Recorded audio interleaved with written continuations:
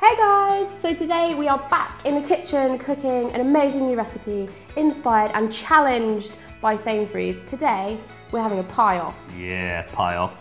I'm cooking a beef stout pie. Are you? I'm going to be cooking a more lightweight version of a pie with lentils, spinach, ricotta and feta. Right, let's get started. Yep. You're going first because yours is more complicated. Okay, so I'm first going to get my beef and my flour. I'm cutting the beef into sort of thumb-length sections, and then I'm going to get a bit of flour in the bowl and I'm going to massage the beef in the flour. Are you now? Yeah. So I now need to sear the beef. Okay. So I'm going to turn my little hob on. I'm going to add a little bit of oil. Because all you want it to do now is actually just catch the edge, you just want to sear it. So you're not wanting to like cook it through. Really? Yeah, so it locks in the flavour. Right, so now I'm going to get my onion. I'm going to chop this into sort of small pieces. I'm then going to get my carrot. I'm going to dice that into fairly large pieces, but still kind of nice so that they don't disintegrate.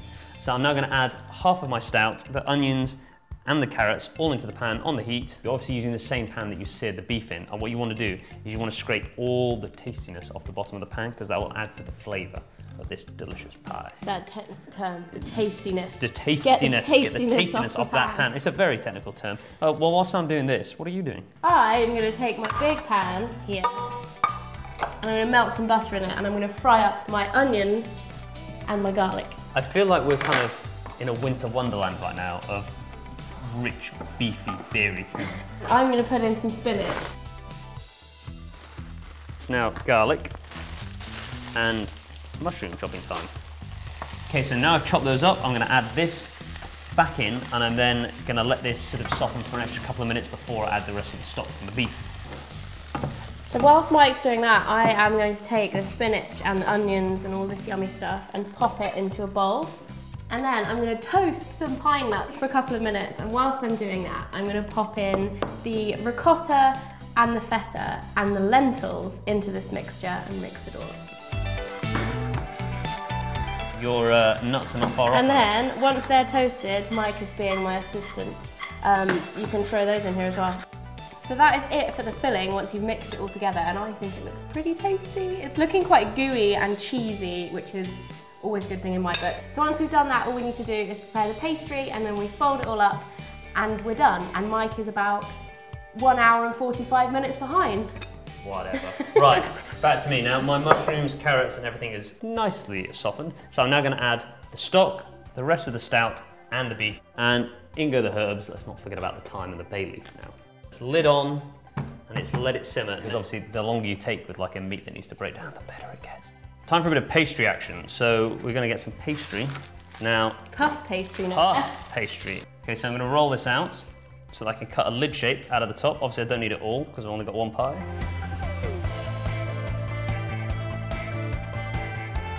It sounds like my tasty stew has stewed itself. Really? So I'm now gonna finally 2 hours later, pull that off the hob. So I'm popping the jelly in. Red currant jelly. Red currant. Right, so now that's ready, I'm now gonna put the filling into the dish. I'm gonna put a little bit of egg around the edge.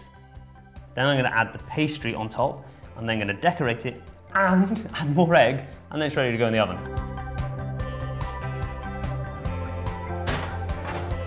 So whilst Mike's pie is going into the oven, mine takes about half the time to cook. So we're gonna make them up and then put them in there, and hopefully they should be done at the same time.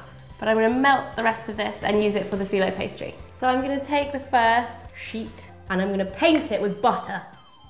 I'm gonna put the next sheet on top of it, but I'm gonna do it slightly diagonal because we're gonna pick them up and make a parcel. And I'm gonna butter this one too. Once we've done that, we take Then what do we do? The last sheet and then put it diagonal again. We're not going to butter this one, but we're going to add the filling and then we're going to wrap it all up and make a parcel. So that is it. My pies are done and I think they look way better than Mike's. I don't know about way better, but I think you've done a good job. Fabulous. These are going to join Mike's pie in the oven. We're going to wait for about 12 minutes and then we will see who is the winner. Here they are, the moment of truth. Yeah, pie time. One of mine has had a little explosion. Oh, mine's not. Mine's perfect. Oh, yours look at that. Actually looks like it's perfect. Yeah! Mine's good. But we haven't tried them yet. Right, so I'm going to take a bite of my pie. to say it does look good. Yeah. Yeah? That's good pie. That is really good.